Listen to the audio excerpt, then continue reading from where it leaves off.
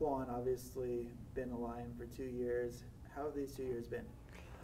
It's been amazing. It's been amazing. Outside of basketball, it is a big transition coming from the University of Wyoming, small town, middle of nowhere pretty much, to the big city. But I've been loving every moment of it. Love the school, love the people around, and just a great environment to be around. And you grew up in Colorado, you went to school in Wyoming, and then you ended up in Los Angeles. How big of a change is that? Very big change. So Denver's a kind of a city. It's a pretty big city, I would say. It's getting bigger. So going from the city to the country to even a bigger city than where I started from, it was a big transition. Took a little time getting used to the traffic and everything out here, but once you get acclimated and you get used to everything, it's great. And can you kind of remember back when you were first looking to transfer, how you got connected to LMU and who reached out and how that whole process went? Yeah, so after the season, well, my freshman year, we're going to go back. My freshman year, Coach Allen Edwards was the head coach at Wyoming. He ended up parting ways with Wyoming, and he ended up here under Coach Stan. I played another year at Wyoming under the new head coach, and after the season, I was looking for something new, and Coach Allen Edwards, he reached out to me immediately. He was one of the first coaches to reach out to me as soon as my name hit the portal. Got me in contact with Coach Stan and talked to Coach Stan and the rest of the coaching staff on a Zoom meeting. I had a virtual visit, took me around campus and everything, and I loved the vision that they had and the campus and the environment. And yeah, I fell in love from the beginning. And once you actually made it to campus, same idea, you loved it? I loved it. As soon as I got here, it was a little smaller than I thought it would be, but I like it. Coming from a bigger school, having to travel a couple miles to get to class, drive your car to get to class, where here everything's just walking distance. I don't have to worry about trying to find parking or whatever it is. And my favorite part is probably the bluff, though. There's nothing out there that can beat the bluff. And when you first got to LMU, how were your teammates and how did you kind of build that bond with your teammates? So I'm a very quiet guy, very to myself.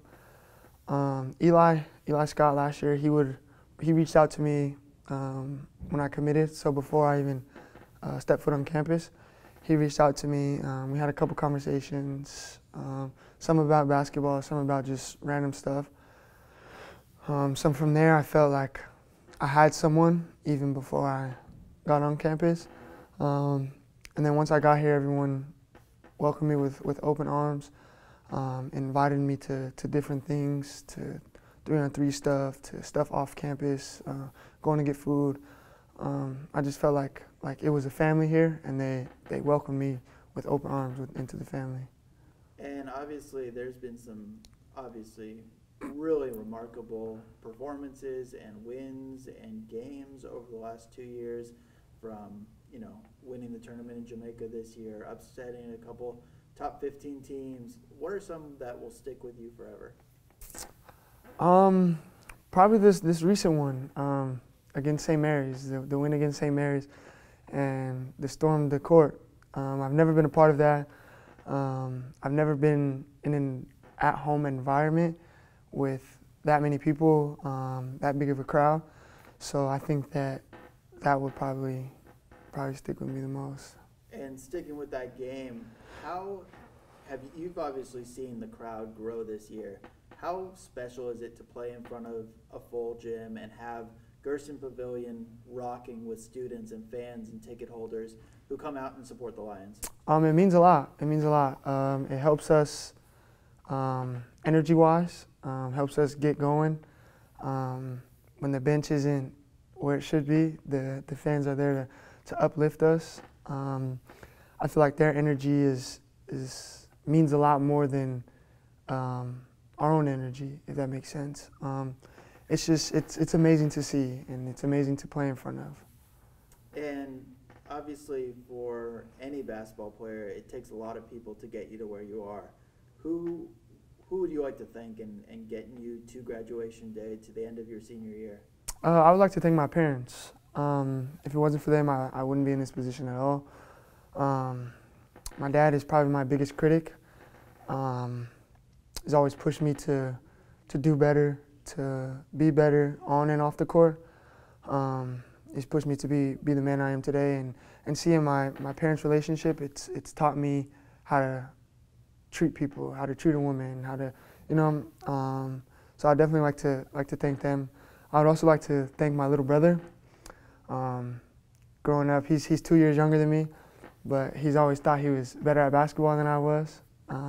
So that kind of pushed me to be better, to kind of show him that he's not better than me, and to also just set an example, set the table for him, and be that role model for him. My AAU coaches as well, for putting me on the big stage, for putting me in position to be able to showcase my skills and get to the level that a lot of kids dream of. And yeah.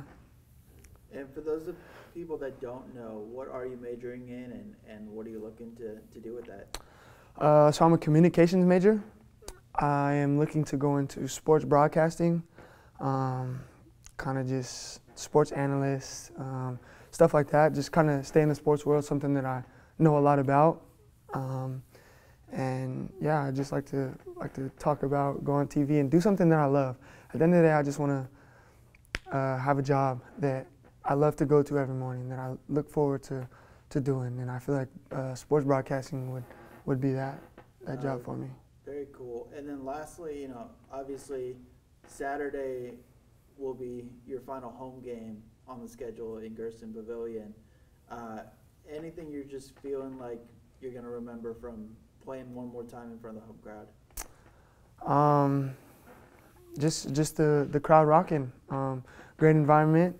I'm just going to remember each and everyone who's touched my life, who has walked into my life, and had an impact on me as a human being. Cool. Thank you, Kwane. Yes, sir.